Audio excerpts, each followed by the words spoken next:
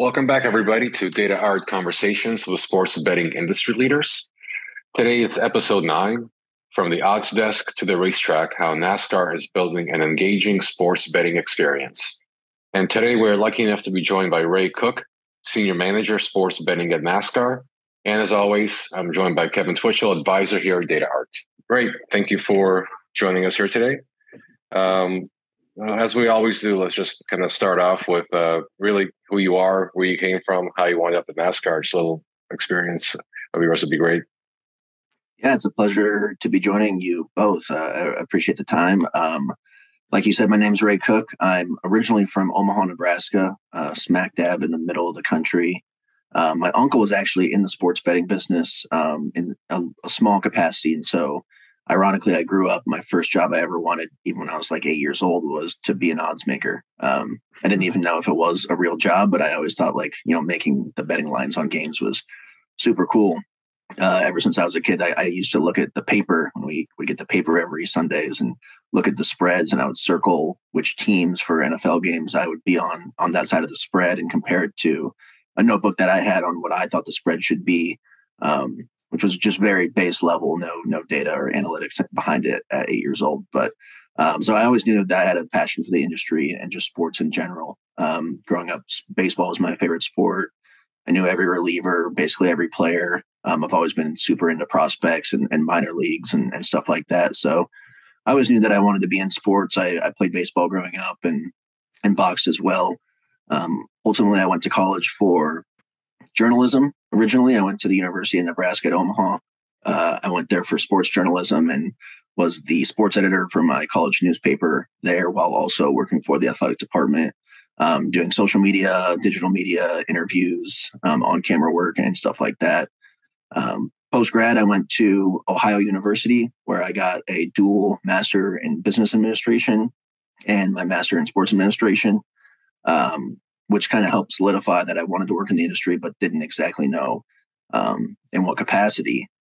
Luckily, once PASPA got revealed, I knew that it was the perfect time to kind of go down that original career path that I wanted to go and try and be an odds maker. And so I interviewed with DraftKings Sportsbook and was lucky enough to receive a job offer to be a trader there. Started in June of 2021, I believe, upon graduation, and started there. It was a great experience. I was there for a year. Really right off the bat, they asked, what kind of sports I was interested in. And NASCAR was one that I bet on a lot and grew up watching a little, but, during COVID, that even got more enhanced with the fact that it was one of the only ones still going. So developed kind of a stronger passion for NASCAR and told them that NASCAR was one of my favorite sports. So they kind of gave me free reins to take over the team and do a lot of the pricing aspects of that stuff. And so I did that for about a year, developed a relationship with my boss, who's a great guy named Joe Solosky, who was working with NASCAR at the time. And we kind of built a relationship, I would say, that started as like both a passion for NASCAR and growing markets. When I started at DraftKings, I saw that NASCAR had 5-6 markets that were able to be bet on each week.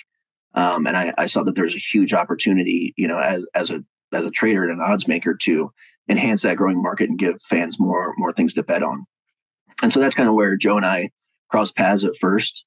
And then ultimately after a year, a position opened up and he reached out to me and we talked about it. And I made the transition to where I am now, which is the senior manager of sports betting at NASCAR. Excellent. Thank you. It's a very concise background. Can you explain what a trader does, DraftKings or any sports book? Yeah, I think I'd preface it by saying one of the most interesting things is that it's a very, very new industry. And so it's rapidly changing. But at the base of it, a trader is managing risk for a sports book, whether that be making odds, developing odds, or odds already being created and looking at, bets that are coming in, action, handle, whether that be sharps or regular new customers, and learning based on that sportsbook's trading strategy, how to move lines, to adjust limits of players and stuff like that. So I would say, the base of it is managing risk I would say is the biggest component of it. It can get down to making odds for sports, developing new markets, in play trading. So, which was one of the most fun things that you can do as a trader is, and when an NFL game is going on, is you're live trading it, not coming up with the lines, but kind of managing those as a model is usually producing those, and adjusting those based on action and prior knowledge and experience as well. So, I would say that is what a trader kind of encompasses at this point.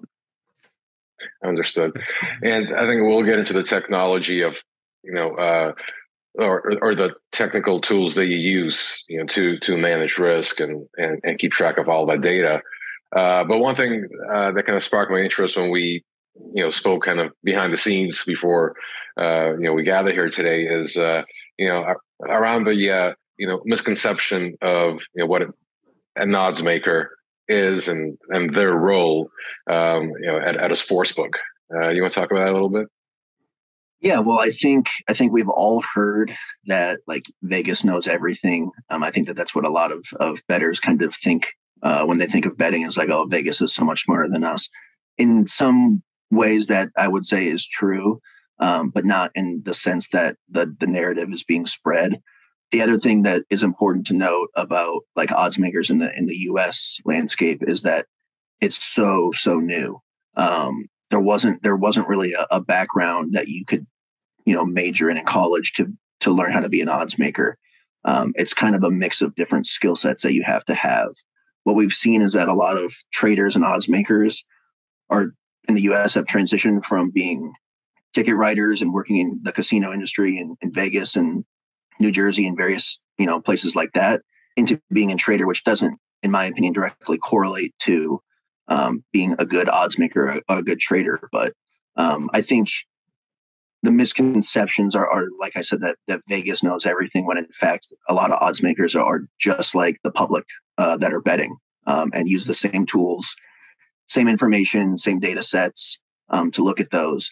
And maybe just on not a higher level, but maybe a deeper level, right? Because it's your job. If you're doing it for 8 hours plus a day, you're going to know a lot about that. So, taking the NFL, for example, it's not that Vegas knows more. I would say I think it's a misconception of the odds makers are more in tune and aware with player values and stuff like that. I think that there's a big difference with public and sharp bettors and how they kind of process and think about information. For example, like when a quarterback's out, I think the public way overvalues how much that quarterback is worth to the spread, whereas sharps and odds makers will know that it is such a team game, especially in the NFL, that even a quarterback being out can move the point spread as little as 2 to 3 points and stuff like that. And, a max of 6 to 7, maybe. So I think that's like a big misconception.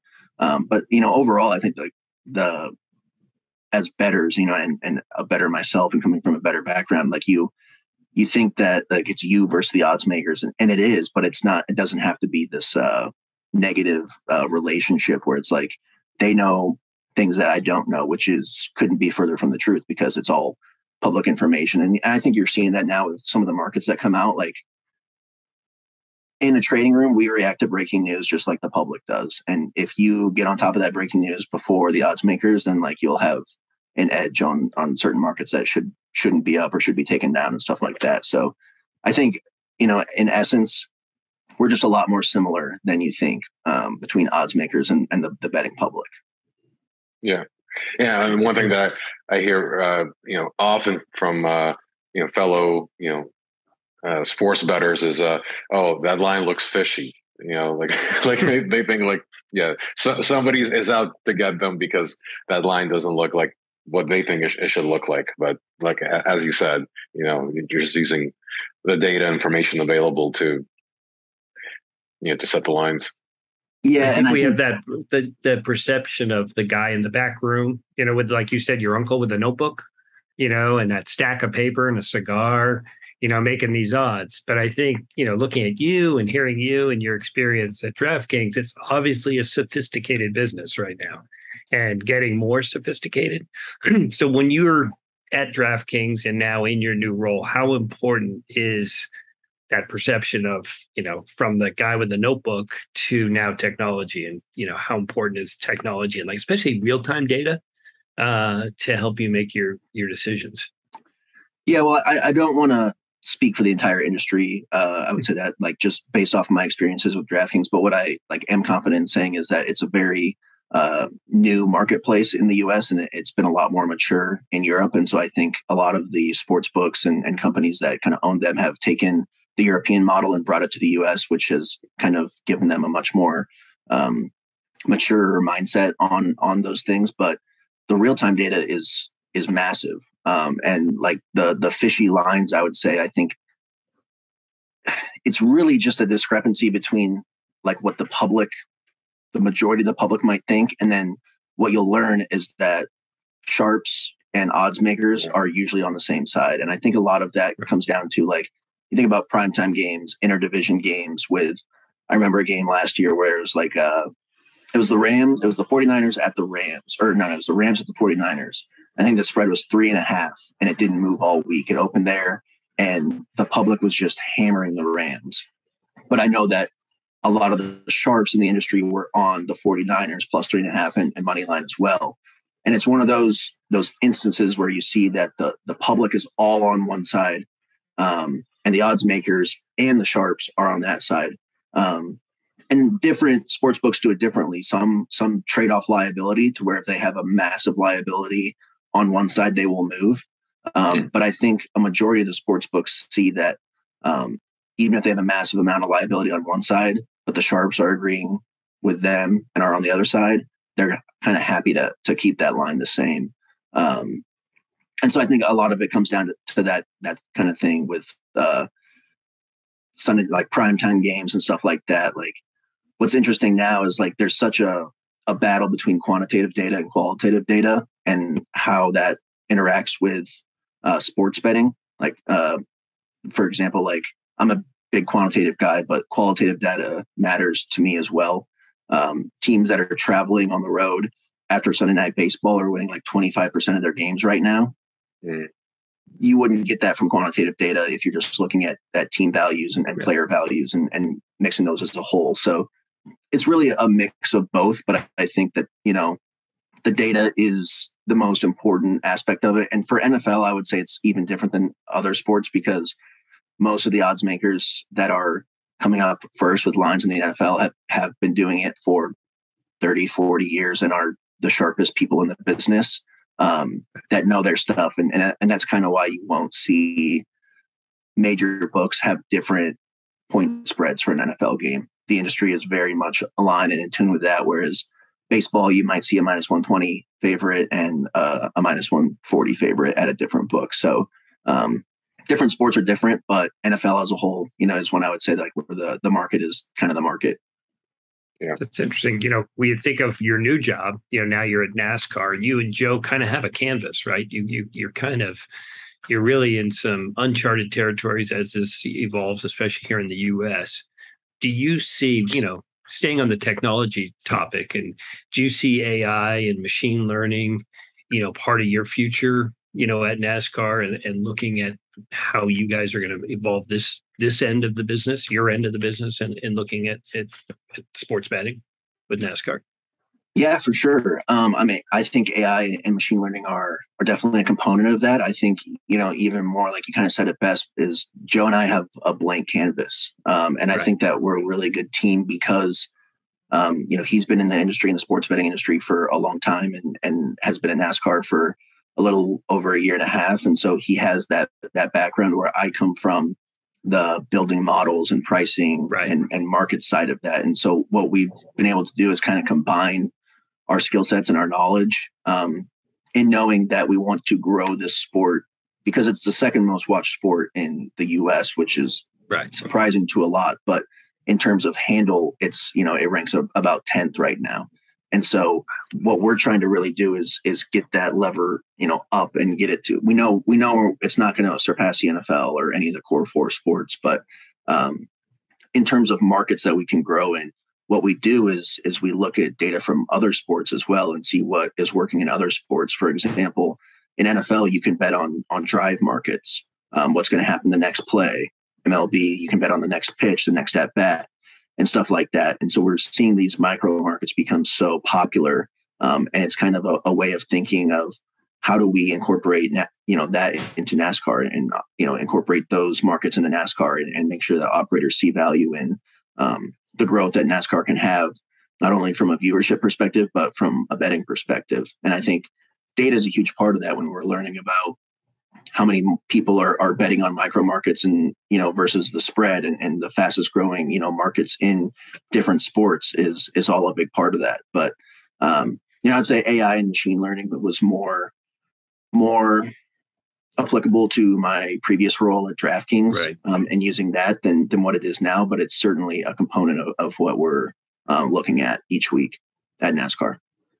And outside of AI and ML, those are kind of some futuristic sounding things to some people, right, who are not super technical. What other advantages do you have using technology, and what are some examples of technologies that you have used in the past and currently? Well, I mean, in the past at DraftKings, I think like a huge thing that helped us out was sim models. And I think you see a lot of predictive analysts that are using sim models now, especially for pricing. And it's interesting because really anyone can make their own NFL model. Anybody can make their own sport model that will price things out for them. And whether you get ratings from that and run, 10,000 sims to get a price or try and find value, that's something that I know sportsbooks are using a ton now.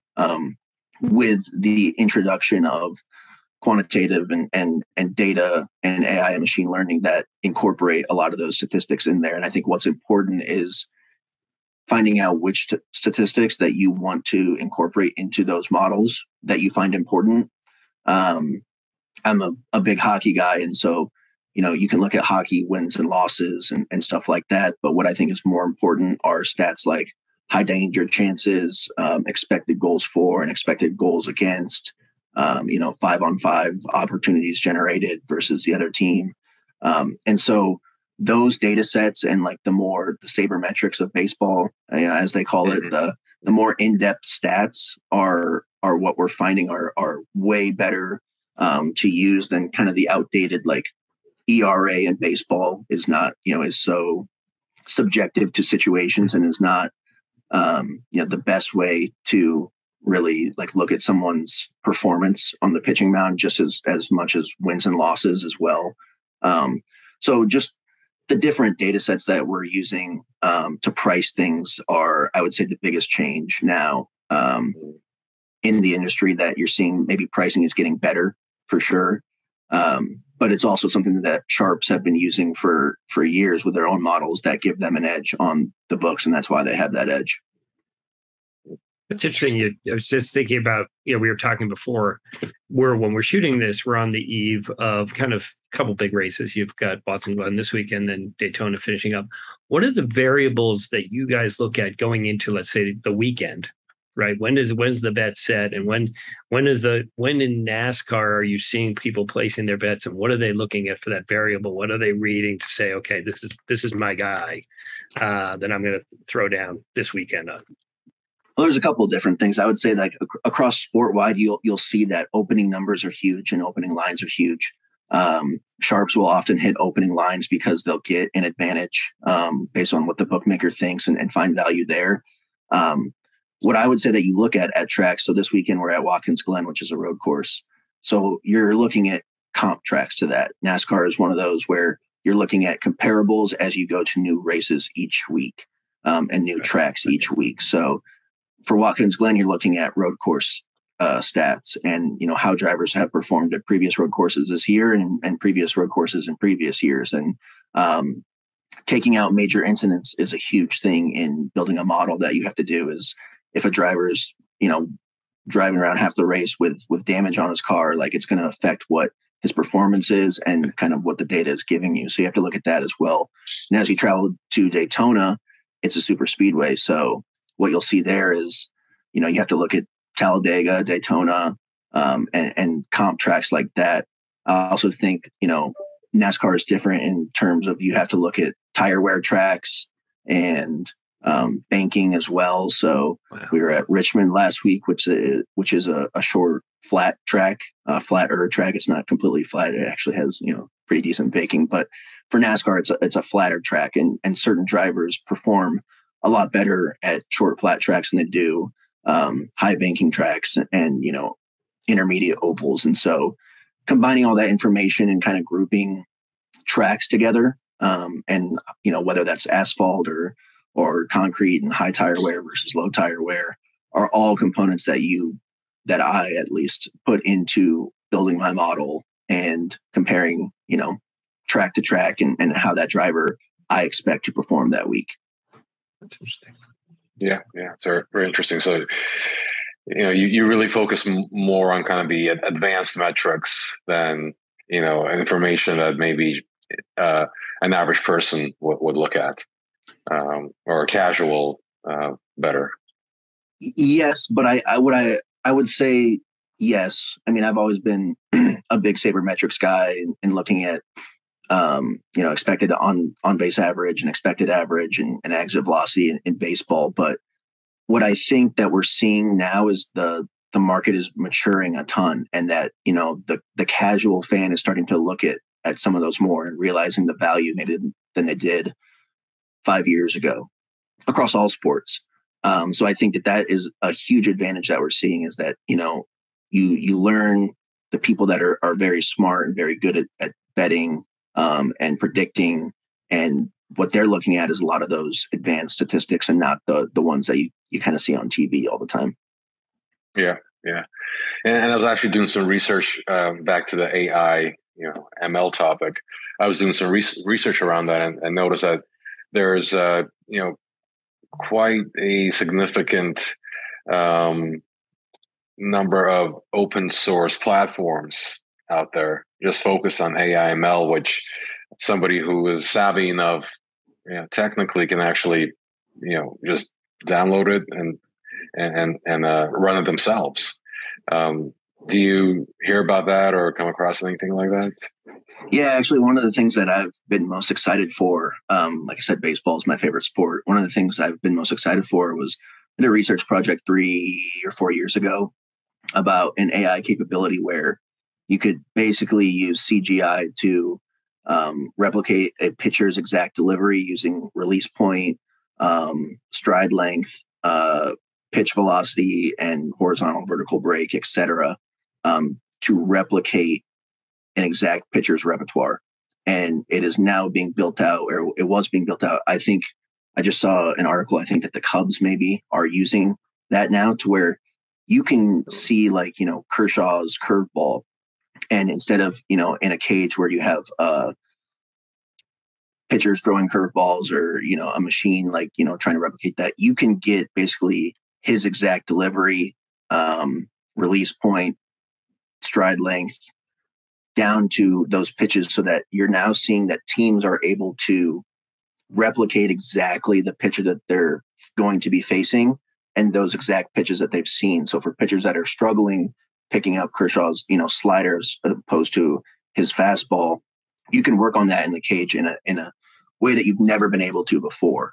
And it's going to be very interesting to see how that is utilized in baseball particularly, but it's such a cool thing that nobody would have thought possible 10 years ago that, we're seeing now, where you can literally replicate a pitcher on the mound, with the exact same pitches is going to be something that I think will bring averages up. I think it'll bring more scoring to baseball, but I also think that it'll help, hitters who are struggling or might have low batting averages or success rates against, certain pitchers and certain pitches. So that'll be super fun, but you'll see that across all sports. That's just one example where AI is really changing how, I would say, in player development a ton in all sports, on how, players are developing and approaching games.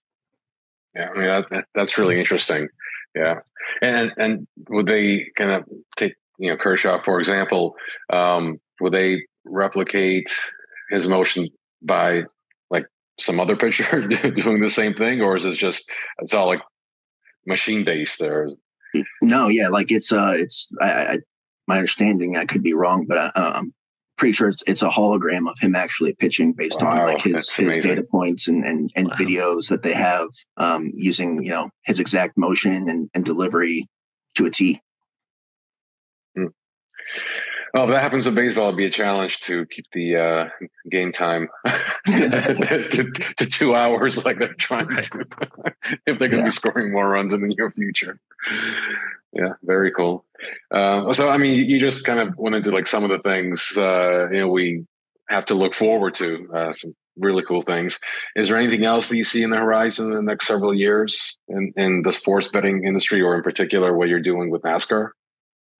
Yeah, I think you'll see a big change in NASCAR. I mean, Joe and I have big plans to try and grow the sport, and have had good success rates to do that. Viewership is up at NASCAR better than ever, and so we're attracting a new fan base and really growing the sport by that. But I think sports betting is a huge component of that, and really what we've found across all sports is the more markets that you can offer, both pre-match and live, will directly correlate to, keeping fans and users engaged that are betting on that platform. And so, when you think about baseball, it's a 3-hour game.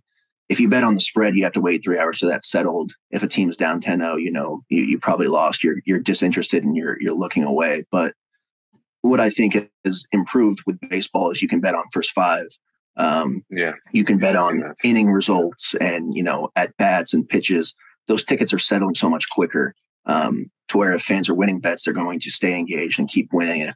And if they're losing bets, they're more likely to not chase, but, try and get their money back, by a lot of those markets that settle quicker. And so you're seeing over a long game time that you can have hundreds and thousands of different bet types that settle throughout that game. So it's almost like you're watching mini games, that you're in tune with, because once, that at bat is over, it's kind of like your game is over because the bet is settled and you can move on to the next one. And so, I would hope and I'm hopeful that in the future that you'll see more of that with NASCAR, to help grow the sport and help grow handle, as well, which I'm excited for.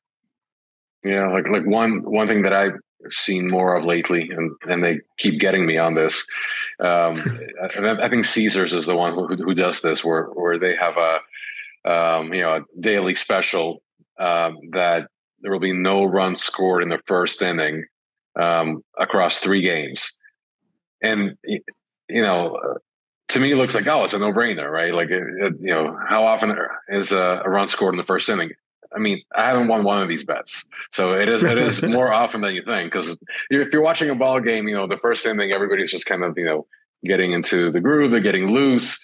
Like you don't see bombs right away in the first inning. I mean, you do from time to time, but yeah, like they figure out how to get you with that one, because you look at the pitching matchups, right? They look favorable. You look at the teams. Some teams are two bad teams playing one another, but there's always one team out of those 3 that will score a run in the first inning to get you. Well, it's funny that you mentioned that, because that's something that sports books and I think like some sharper bettors have realized, is that deep in the data sets, you see that scoring is actually higher in the first inning than you would expect, and it actually dips down. Russell doesn't know anything about baseball. He's been watching the Red Sox too much this year. They don't score. Yeah. So that actually decreases after the first inning? Is that...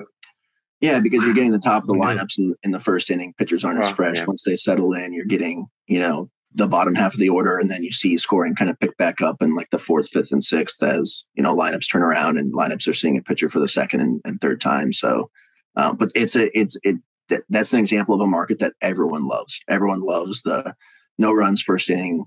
You're like, I only need 6 outs. I just need 6 outs. Like, that's all I need. Right. Like, it seems very simple.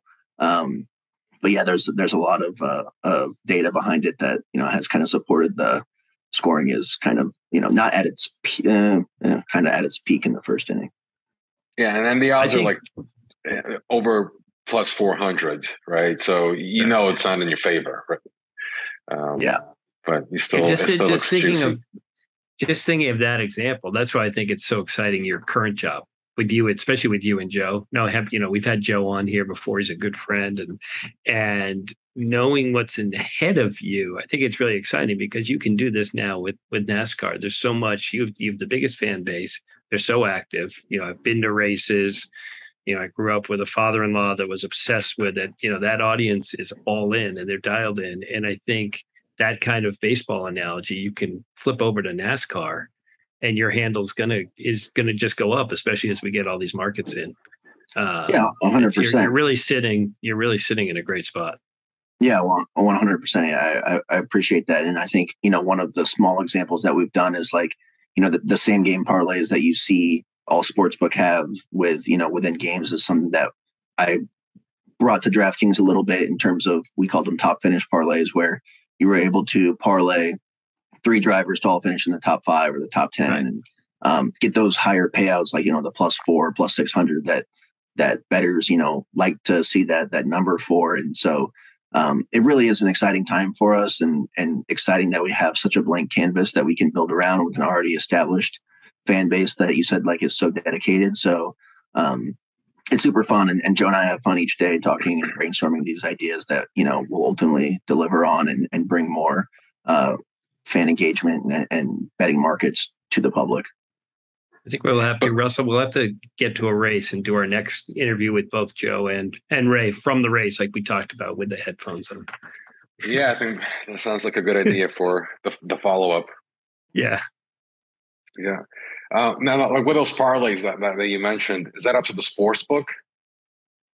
Yeah. The sportsbook will kind of determine what markets they want to offer there, and what they want to utilize in terms of parlays. And it's also being fully transparent. It's very book friendly to offer parlays. Parlays is a high margin thing for books, so they can build in margin, and you should probably be getting a better price than what you are actually getting. But it's hard for bettors to figure out, but also fun things to bet on. So yes, it's up to the operators, but in general, they love offering, those same game parlay type of things and parlays in general. Yeah. Yeah, I'm sure it's wide open now with racing. Just even thinking of the controversy between drivers and what you just said about track speed and this and that, you probably come up with some fun parlays as well that will get some chatter online as well. Yeah. Well, this has been great, Russell. This has really been a great conversation. Yeah, it's been a wealth of information. Excuse me, I lost my voice. You saw me coughing there on mute. Yeah. But my voice is going. But Ray, thank you so much for joining us. This was great. Kevin, as always, thank you as well. Yeah. And, he was choking up because he was actually, he had made some parlay bets right before this call he was talking about, and realized that he probably just lost some money. Well, I hope you started crying. Yeah, he was crying. He's no longer betting on baseball. Yeah, move to NASCAR. Move to NASCAR, Russell. Yeah. Well, I appreciate the time, Russell and Kevin. Thank you so much, and excited to do a follow up with Joe and I at the track sometime when we can show off some stuff that we've been working. That'd be great. Yep, absolutely. All right. Well, good luck. Awesome. Thank you. Thanks, Ray. All right. Yep. Thanks. Bye-bye. Bye.